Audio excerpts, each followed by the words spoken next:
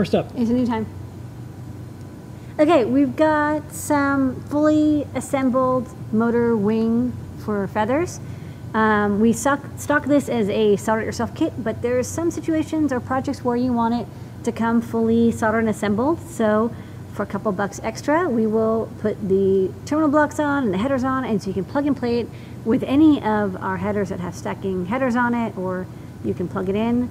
Yeah, basically get I2C motor driver, PWM controller, and then 2 dual H bridges, so you can control 2 steppers or 4 DC motors total with this power from here. And like I said, it's fully assembled. Just plug it into any feather, and it'll work with all of them because it only uses I2C for data, including it should work just fine with that new seed feather. So that's pretty exciting. Okay, next up. We've got another battery pack. The most uncomfortable AirPod ever. I know. So this battery pack, it's kind of it's a useful. I think this will be useful for people making robots and projects with Raspberry Pi and other single board computers, because it's 5,000 milliamp hours. It's not too big, and it's got 2 USB outputs. So that can be really handy if you want to have, one USB output for your single board computer and the other USB output for your motors or whatnot. It's a nice slim style battery pack. It's got the little indicator here telling you how charged it is. You charge it over micro USB, and then you have 2 ports. Each port can do up to 2 amps. I don't think you should try to draw 2 amps total from both, or 4 amps total, so 2 from each. I think you're going to get the best performance with 2 amps total. So you can have one that like spikes up to 2 and the other one that's maybe a little bit lower, but you definitely do get 2 USB outputs, so that's handy. And then when you charge it, it'll draw 2 amps from USB. So you'll make sure that use a good USB hub or computer power supply that can provide it. But it's a nice slim style power bank, so nice, I like it. Next up. Handy. This is just like our micro servers that we've had for a while, but this time it comes with a JST 3-pin connector on it. And like someone in the show and tell mentioned, it's handy because we have a lot of boards now that have these 3-pin JST connectors that you can use for powering NeoPixels or servos. Historically, we had these cables that you'd make an adapter with to plug into a servo, but now you can plug it in directly. So I thought I would show this maybe on the overhead. That's a good demo. So here I've got the Pi badge, and we've shown the Pi badge with analog inputs on this port, but you can also do PWM outputs. So when you plug this in... We did a machine learning bubble blowing project where you said up or down, and it would change a servo based on that, which was kind of cool. The other thing I like is with Circuit Python, you get a REPL. That's right. And you can see what's going on. And I think this is probably one of the best, coolest ways for folks to, especially if they're just getting started in programming. Too easy. To see, it's too easy. Go figure. Yeah, I actually don't think it could ever be too easy to program. I think we could never make it too easy. But anyways, the fact that you can see the print statements and such on the screen while it's doing the things will help you debug. Yeah. And also using the REPL to send code over is super fast, and you don't have to compile and wait. Yes. So yeah, this version is just printing out and using Circuit Python, but of course this works with any servo. You can use this with MakeCode, you can use this with Circuit Python, you can use it with Arduino. It's just like every other servo that you're used to, except we now just have it with this nice flexible JST cable, and you can just plug and unplug it as desired. So we'll make those projects easier. Especially like FeatherWing has these, all of our Pi Gamers and Pi badges has them. So we're starting to add these to all of our dev boards. It just makes it easier to plug and play. And this is also a badge, so you can make a badge that does something when someone presses a button, or when you display something on your badge, all sorts of things you can do. Yes. Okay. Super cool. So, micro servo, now with JST. Next up, Dr. Theopolis from Buck Rogers. So this is actually an old product. This is like product number 619, but it's been updated now. So, we had a supplier for these RGB LEDs, and they were giving us inconsistent color ordering, and so we found another supplier. So this has been totally revised. So the pinout is different. It's now reversed from what it was before, but we have at least a consistent supplier now, so we shouldn't have things changing around. So just watch out there if you've used these before, you'll need to flip them when you solder them. and change the RGB pinout, or change the design in your layout program. But we now have a consistent supplier. All right, this is a big deal product, but we have like a couple more to go. But this is a big deal. This is the ATECC crypto chip. I wonder, what's this lock all about? Well, that lock stands for security. The ATECC 608 is the latest generation crypto auth chips available from Microchip. There's actually a couple providers now making these. These are no longer the only ones. And what's interesting about these chips is that as you're doing IoT projects, you might have private keys that you need to securely store, and no microcontroller really is secure. You can always glitch them or like etch away the metal layer and fix up the fuses so you can read out code. So it's not, and if you're using like a Python or a single board computer, your file system is not encrypted. It's completely world readable. And also, so every single thing I touch that's an online service that has anything to do with programming and development, it's a bunch of keys. You're just constantly moving keys around. It's true. It's all keys. So this is a chip that's specifically designed to store, I think, about 16 different cryptographic keys, and then you can do challenge responses through it. So that once you program it with, at the factory, for example, you would program it with your private key for a certificate, and then later on when you need to authenticate it, a challenge will be sent. You transmit that challenge over I2C. It gives you back a response, so there's no leakage of the key. That key doesn't actually leave the chip, and the chip is designed to be secured. So there's a couple things. It can do hashes. It can do SHA-256, HMAC. It can do, I can't remember the encryption for public key certificates. It's URLM something something, I don't know, and AES-128. It can also do random number generation, and of course it can store these keys securely. And it's STEMMA QT. And it's STEMMA QT, so it's I2C. It can run from 3 to 5 volts, and we made it really easy for you to use. It's a nice, small, compact breakout. And you can, of course, solder to these pads, or if you don't want to, just use these handy quick connects. These are cables that plug in. They're chainable. This is a SparkFun invention, which I think is super cool.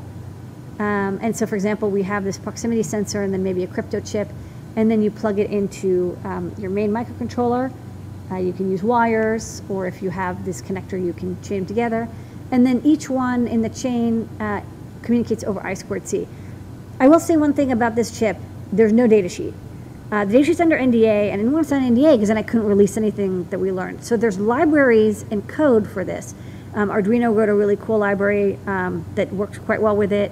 There's a crypto auth library in Python available from Microchip. So they released code for it, and we're working on a CircuitPython library, but there's no data sheet. So if you want to see what it does, there's a summary data sheet. And if you want a more detailed data sheet, look for the data sheet for the ATECC 508, which was under NDA and then got released and is similar enough to this that it's basically cross-compatible. How cross-compatible? I don't know, because I can't see the data sheet. It's under NDA. So I'm doing the best I can here. But it does work. It works with their code. And hopefully at some point they will release a full data sheet. Until then, please check out the ATECC 508 data sheet. And what I'm going to do is I'm going to email a time-coded link. You can do that with YouTube when you're watching a video. You can right-click it and say URL with this time. Yeah. And I'm going to send it to Xavier and Bob and a couple other people at Microchip, and I'm going to say, look at this great demo with this functional thing, and then check out the chat with all these people that are really happy that want to use this chip. They love this chip. That's what I'm going to do later tonight. And another thing that's interesting is we've been adding this chip onto a lot of our airlift shields and breakouts, but we haven't necessarily populated it because, we didn't have the library support yet. Another thing that I found out that's not published anywhere, because, again, the data sheet's under NDA, is if you have other devices on the I2C bus, with this, because of the way this does the sleep and wake up mode, try to run your I2C bus at about 400 kilohertz, not the standard 100 kilohertz. I don't have any more information other than they're like, yeah, sometimes it seems to kind of collide with other devices on the bus unless it's running at 400 kilohertz or higher. That's all the information I've got. But if you're using it on a single bus and without a lot of other sensors, it works great. Next up, a cable. A cable. Okay, this is a big deal. Big deal. This cable, it's a JST SH cable, actually a lot like the Qwiic cables I just showed you, except it's 9 pins and it's AA style, so it doesn't flip around. You'll see it's straight through style. And we got this for the next product. This is coming soon. All right, ready? This is it. Yes, this is the exciting new product. So last year we did the Halloween for holidays, for the Halloween holiday. And we're going to have a Halloween M4 come out soon. But we also wanted to do, you know, a lot of people were like, well, I want 2 eyes, right? Because you can't really have just 1 eye. What do you want 2? So we're like, okay, well, let's think about how we could design a board that had 2 eyeballs on it. And then, you know, we have the SAMD51, which is really fast. We just got these really beautiful 1.5-inch 240 by 240 IPS displays, so that's really cool. And then we put it together on one PCB, and each display has its own SPI bus, so we can run DMA to both of them. And the chip is fast enough and good enough that it can basically render with like a simple 3D rendering algorithm. So it looks as good as the Raspberry Pi eyes, but you don't have to tote around a Raspberry Pi. A couple things on this, though. So there's a lot of stuff going on here. Yeah. So one, the nose is boopable. Yes, the nose is a capacitive touch button that when you touch it, you can detect it and do stuff like make a noise or blink the eyes or whatever. Yeah. Also, the silk is in partnership. Miss Monster. Miss Monster. Who does a cool art, both yeah. 3D and 2D, and designed the silk screen for us. That's a huge fan base. So already on Twitter, people are like, hey, Lady Ada and Miss Monster teamed up. We are teaming up. This is like a crime-fighting duo, except for they don't fight crime, they make electronics. Well, what's funny is, so Philby told the story on Show and Tell. We were ready to send this out to fabrication. I was all done. I was like, look at this silk screen, look great. And then we realized everyone's going to ask, oh, is the nose capacitive touch? Because the teeth are on the ground plane, but the nose are like, well, we want to touch it. So we made it so it's a capacitive touch button. Yeah, let's show this thing on. Great. So let's show this off. So I've got it here actually with the lenses. So we already stock these lenses, and you can see they do make a big difference. We have glass and plastic ones. And we'll be releasing a plastic cutout that you can make or buy that will hold these against. You can see there's these mounting Is there a light holes. sensor on that thing? There is a light sensor. There's a light sensor on that thing. But I didn't program in the code that changes the eye pupillary. But there's a light sensor here. And when I get to updating it with the latest code, it'll do the light, will change the pupils. And then on the back, so you've got the 2 displays. Again, they're IPS 240 by 240, so they're nice, crisp, beautiful displays. So if you compare these to the Halloween, they look really good in comparison. You've got 3 tactile switches, and this is a Seesaw coprocessor to help do that. We've got a light sensor over here, and we've got that STEMMA 3-pin cable. So again, you want to connect servos or NeoPixels through here. This is an I2C port, so you want to connect like these sensors. You can connect them through an adapter cable. And over on this side, you got that reset button. This is a 4-pin connector for an optional PDM microphone. So you can maybe do some like sound effects or like reacting to audio. We want to do more audio capabilities on this board compared to the Halloween. So this has a stereo headphone out connected to the 2 DAC pins on here, so you can do stereo sound effects. It still has that speaker output here, so you can connect an 8-ohm speaker. It's LiPo battery powerable, so you can plug in LiPo here. So of course for portable uses, you plug it in, it can charge over USB, and then it can run also off of a LiPo. And then another 3-pin cable over here. There's also accelerometer, so you can do tap detection or motion detection, so you can like tilt the eyes. And QSpy Flash for storing images and sound effects. So, you can have sound effects playing while you do the eyes, and then, of course, this cute silk screen.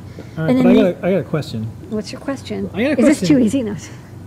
Yeah. Why is it so easy? No, so you showed this cable earlier, and I was thinking, there's a lot of costumes that it'd be cool to, like, have an eye on each side, but, I'd have to break this in half. Yeah. And could I use that cable and then connect these up, because it looks like you kind of could. You kind of can. You kind of can? There's these 2 connectors here, so you see these are the JST SH, and you can even see a little bit the traces going through here, and then these holes. So these holes it's not easy to break them. We didn't want to make it easy because then you'd accidentally break them, but with, if you're trying with pliers, you can snap off the nose. I will mention that once you snap off the nose, of course, you can no longer boop the nose. Yeah. And then you can have the eyes separated. Yeah. So now, and those little green tabs for Oh. folks who don't know, no, you can leave them on. I like to keep them They're on. screen protectors. They're screen protectors. I'm one of those Lady, people. Lady Ada saves these forever, and I'm just like, are you waiting for the Queen of England to I don't visit, know and then why. we'll put out the good I don't silverware, like to remove the and screen and we'll protector. finally peel off these screens. Fine, I'll move it. There you go. See, it does look a little bit better. Okay. Yeah. So you can have the eyes now separated. You might even be able to go longer, but we wanted to keep it safe. So it's like 6 inches or 4.5 inches, 100 millimeters. But now you can put these around differently or mount them separately. And of course, there's tons of mounting holes to make that easy. So you do that. The nose, you lose the nose. Keep that for later. But instead, you get this nice separatable eyeball. So Yeah, we and want you to can even make it, the cable longer if you wanted to. You can. We're starting with 100 millimeters, and then we'll because it Yeah. is running 50 megahertz SPI over these. Yeah. So it is a little risky, but I think you could probably go twice as long. All right. And that's the monster mask. So coming soon. We're making these now. So sign up. We'll be having these in the next couple days. Plenty of time before Halloween, but Halloween is every single day, and we're proving it. It's true. Okay, and that is new products. All right, we got some time to do a couple quick questions. Okay, well, we're going to do a recap. Oh, right. Okay, ready? Ready? New. We've got a fully assembled motor FeatherWing for steppers and DC motors. No soldering required. This battery pack is 5,000 milliamp hours and has 2 USB outputs. Each can do 2 amps max, so great for single board computers with accessories. This micro servo is just like our kind of classic micro servo, except now it has a JST 3-pin connector, so it can plug into all of our STEMMA cable boards without having to have any special adapter cables. We've updated this 5 by 5 millimeter LED. It's not a smart LED, it's just red, green, blue. We sell them in strips of 10. The pinout has changed, just wanted to let people know to check the new pinout. This ATECC608 is a crypto coprocessor. It can securely store your keys and then perform HMAX or SHA-256s or AES-128s or elliptical ECDAs for public key cryptography without having those keys exposed, so that you can not worry about having key security for your main microcontroller or microprocessor and have this chip do the secure enclave work for you. Make your own secure enclave. This is a 9-pin JST cable, which is used with the Monster Mask. It's two 240 by 240 IPS TFT displays driven by our Cortex M4 processor. Can do really beautiful rendered eyeball displays, and you can even break them apart and then use that cable that we showed previously to make tethered but separated dual eyeball display. It's got audio inputs and outputs. It's got a boopable capacitive touch nose, and it's ready for all of your Halloween mask and cosplay projects. You'll be able to update the LED, the TFT eyes to any kind of design you want just by dragging and dropping some files. Okay. That's it.